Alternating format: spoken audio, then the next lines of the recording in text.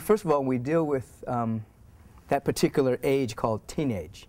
First of all, in an evolutionary context, the positive or affirmative side of it is the teenager is breaking away from the parental fantasies and the societal fantasies in order to discover themselves.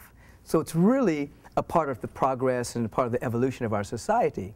However, in our society, because the underlying story is consumerism, underlying story now is endless war and terrorism, the teenager in our society doesn't have anything to hold on to.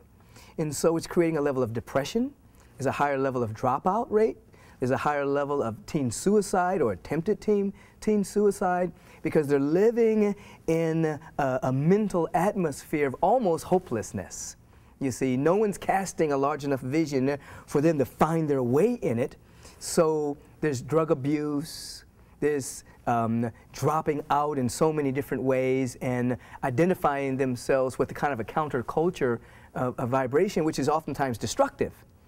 Because again, the underlying story is not a healthy story that we're living in. So that's one thing.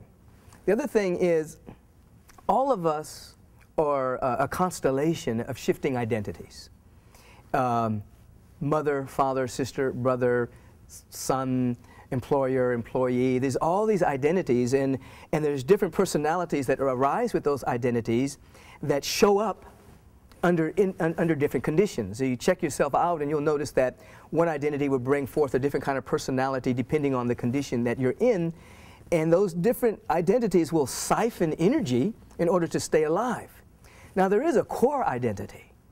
There is, whether you use scriptural terminology, that we're spiritually made in the image and out of the likeness of God, whether we say that we are the light that lighteth up every man and woman that cometh into the world, whether we represent infinite potential, the field of infinite possibilities, our real identity has never been born and will never die.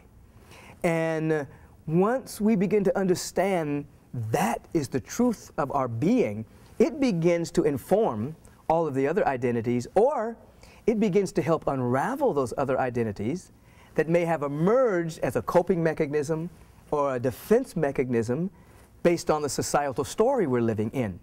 And as that happens, sometimes there's agony and gnashing and wailing of teeth. There's a transformational angst that one goes through, and parts of their identities begin to die as a new, more profound identity begins to emerge. So this embracing a new story doesn't always feel good.